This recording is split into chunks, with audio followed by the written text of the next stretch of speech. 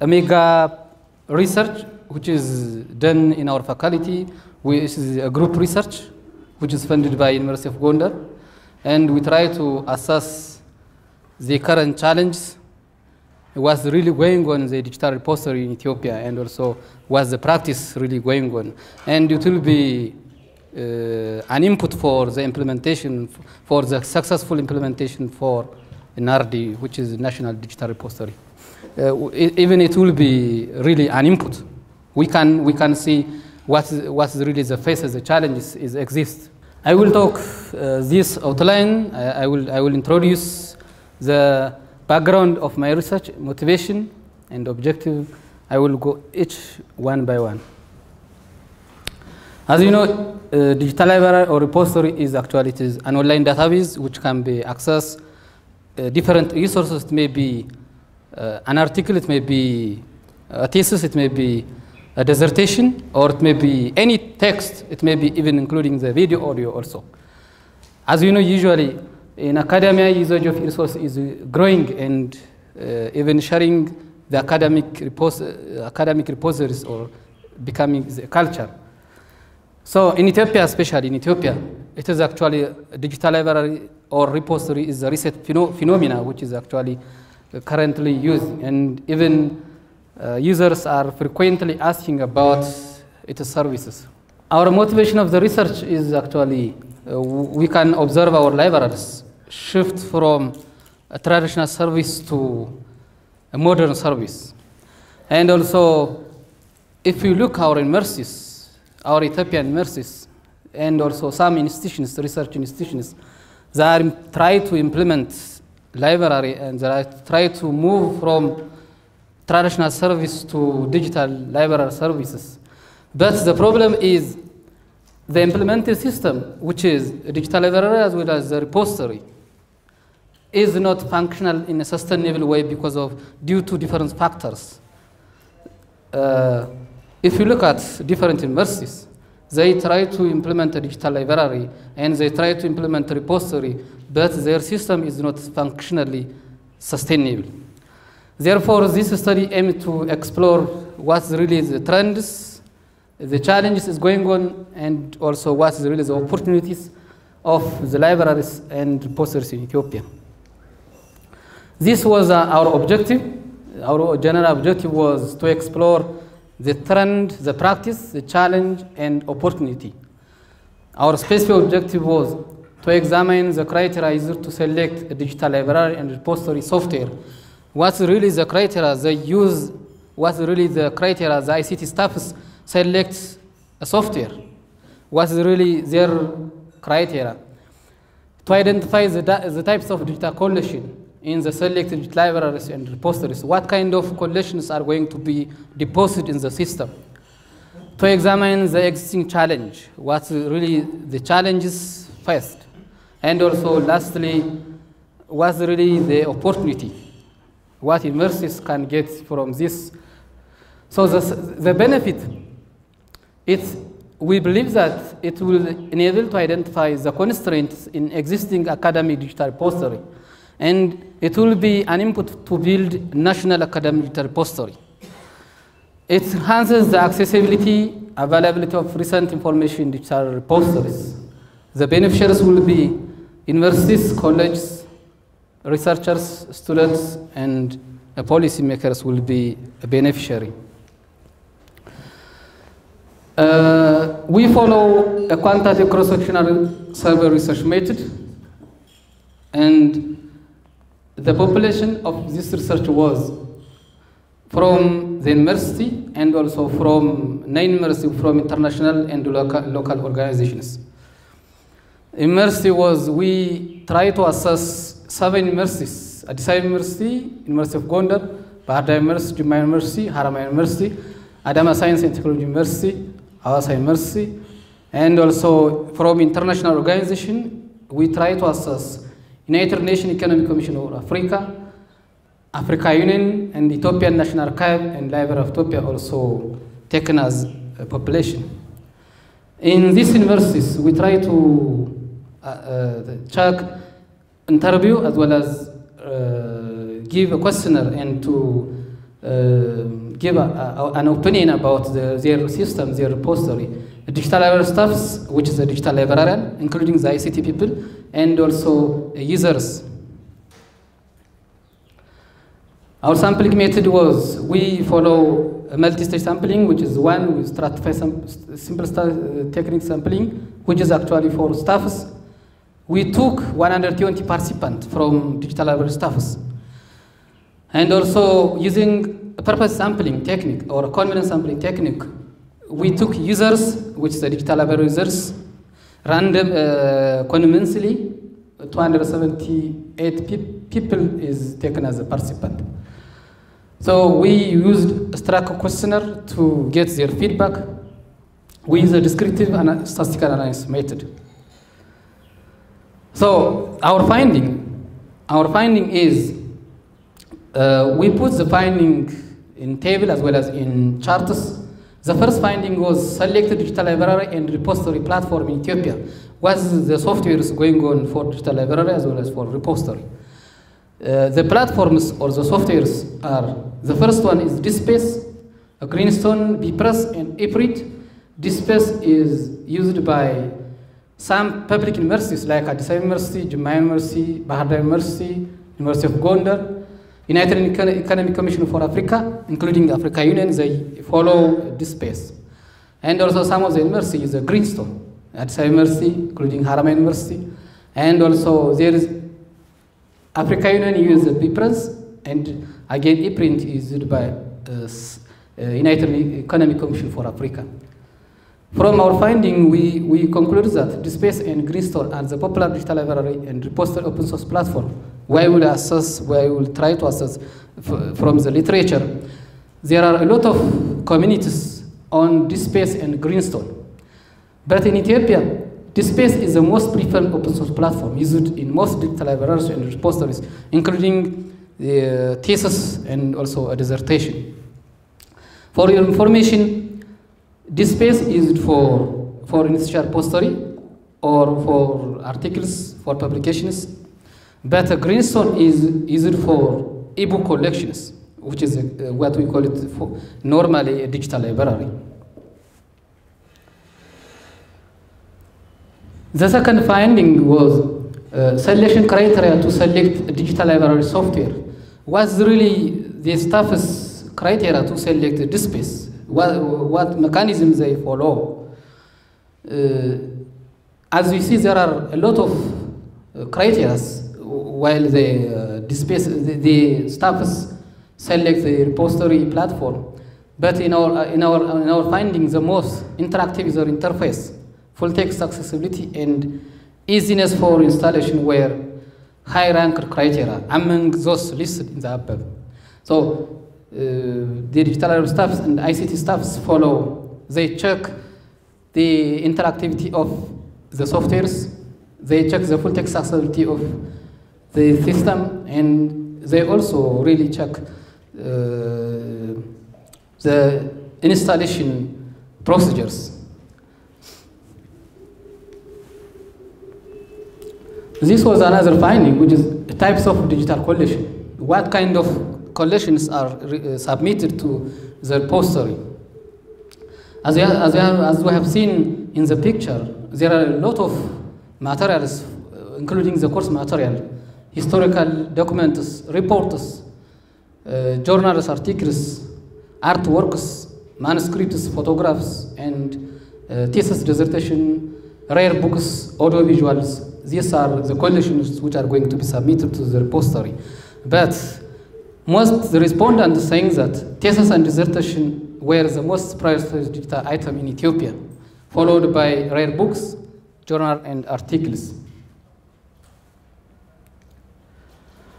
And also the other result is a criteria for selection of material to digitize collection. What is really the staff's criteria to select a thesis and also to select the dissertation?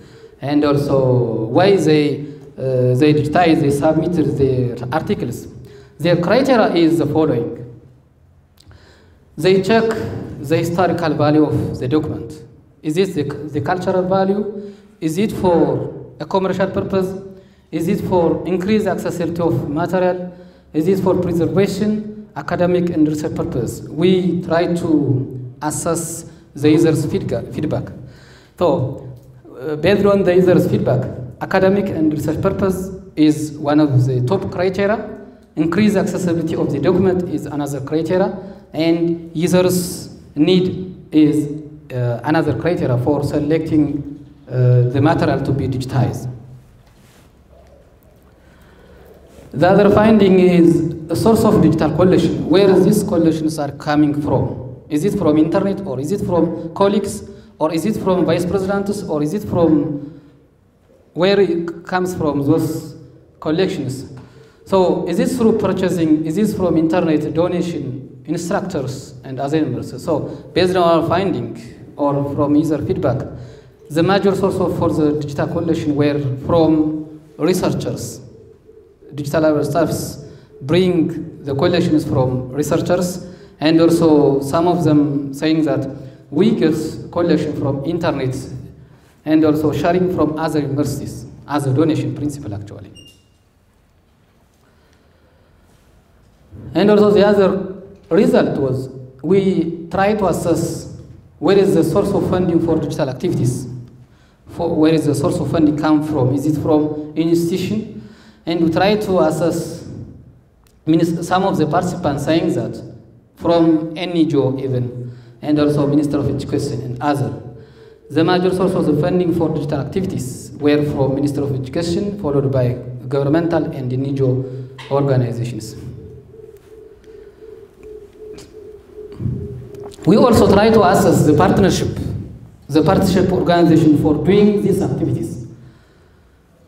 In our case, we found that International Network for the Availability of Scientific Publication and academic libraries were the best partners for repository activities for digital library and also institutional poster activities. They give some funding.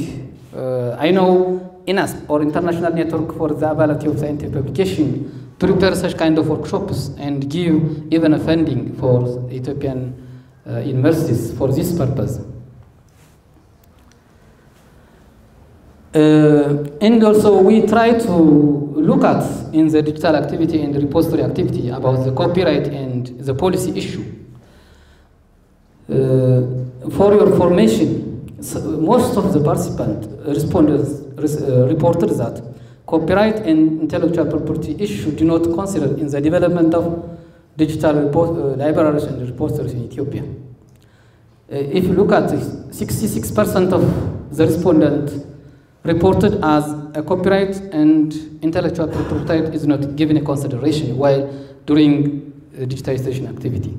So this is really a challenge here in Ethiopia. Some of the researchers saying that I am not voluntary to give my article, my thesis, since the university is not giving me a guarantee. So this is really the challenge. Even here in University of Gondar also, there are some of the researchers, especially in a medical school, they are not voluntary to give their thesis and dissertation because they are afraid of copy and redistribute the paper. The other result is types of users in Ethiopia digital library repository. Who are the users for this repository really? So the majority of the users here in Ethiopia digital library repository were students. Most of the users are students. The students, especially we got this result from Addis Ababa University, students, especially the PhD and master's students. And also the academic staff, instructors, researchers are followed by the academic staff. And you can look at the percentage. 66% of the users are students. The students may be undergraduate student, it may be a postgraduate student. But most of the student is a postgraduate student. I remember this result from Addis Ababa University.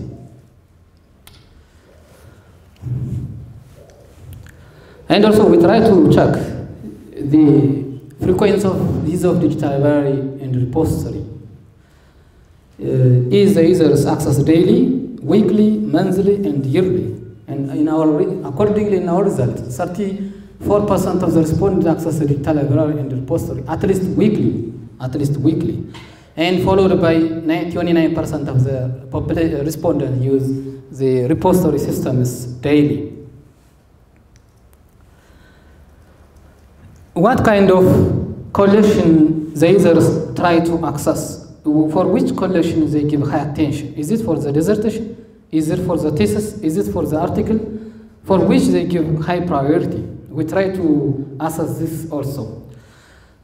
If you look at the percentage, a course material, including course material means including the textbook, including the guidelines, including the lab manuals, a course material get high rank, which is 42%. Next, the research and research article and journal is the second priority. So course materials followed by research articles and journals, followed by thesis and dissertation, where the three prioritized digital collection accessed by users. We also try to ask the respondents about the benefit of these systems, what they get from this system, the benefit of a digital library and repository. If you look at the percentage, 52% of users for the benefit for access everywhere. They are saying that, yes, I can use the repositories, digital library and the repository systems everywhere. That's why I'm using the systems. And also anytime. Followed by where the access rare books. You can imagine your library. If the books are very rare, the only option is getting the soft copy. So we can get rare books online from our repository system. And also expensive collection can be found from our repository system. We try to also ask what problems they face while they access these systems. Problems faced while users access the digital library and the repositories. The problems are the low collection speed, low quality of data collection, links are not working. Surprisingly, they are saying that low collection speed, which is related with ICT infrastructure, low connection speed and links are not properly working, where the major problems that users are facing while they are using a digital library. Links are not working means if the users are trying to navigate the system, some of the links did not working. So, and from the total assessment or result, we try to identify the challenges. We try to document the challenges. So the challenges, the first challenge is lack of copyright and intellectual property right policy is the very top challenge for Ethiopian digital library and the repository system. This is really the first problem. Lack of funds to support the digital libraries and repositories is another challenge. Lack of a digital library plan, a policy, and the procedure is also another problem. Lack of national open access policy is another challenge. Incompatibility of digital library and repository software for local language. In Ethiopia, there are a lot of languages. There are universities want us to change those local languages, for example, in Amharic books, Ge'ez books, and other language books. But the software they selected for repository system did not compatible with the platform as well as the collections. Lack of digital library professionals. This is also another real problem. The trained staffs are moving from library to ICT, it may be somewhere, so this is another problem. What's the opportunity? What opportunity will bring this repository for the university growing and for the research development across the world? The first opportunity is this repository it enables document preservation. Our document will be preserved for the long time. And also it increases institutions' research visibility. If you consider while the university competes across the globe, the first criteria is research visibility, where the university ranks regarding to the publication. And also it reduces duplication of work, minimize plagiarism. If you look at, if my paper is present online, the probability of copying my article or journal will be reduced. So it will reduce the duplication of work, or it can minimize the plagiarism, since everybody can access my article in the web. It creates opportunity for authors, researchers, and students to promote their work. There are people who are saying that somebody asked me by observing my paper from online. So I can promote my work through the repository system. If my article is going to be submitted to the repository, people have the chance to access my paper. Indirectly, I am promoting my work. It enhances collaboration among institutions is another opportunity. As a conclusion, in Ethiopia, the current digital library and repository development activity were found at the infant level. The absence of digitization policy, lack of funds, incompatibility of software for local languages, and low internet connection speed are the major problem, including the copyright issue. It enables document preservation, enhanced research visibility, enhanced collaboration among institutions are the major opportunities. Based on our findings, these are our recommendations, especially for this workshop. It will be an input, very necessary. We should have an authorized and structured framework for copy and intellectual property right at a national level, not for institutional level. We should have a national digital library and repository policy, a plan, and standard. We have to develop open access policy should be developed at a national level even. We have to train our staffs, especially for the digital library staff. We have to create strong national, international collaboration, and also we have to work to build a consortium among digital library institutions. Thank you very much. This is my presentation.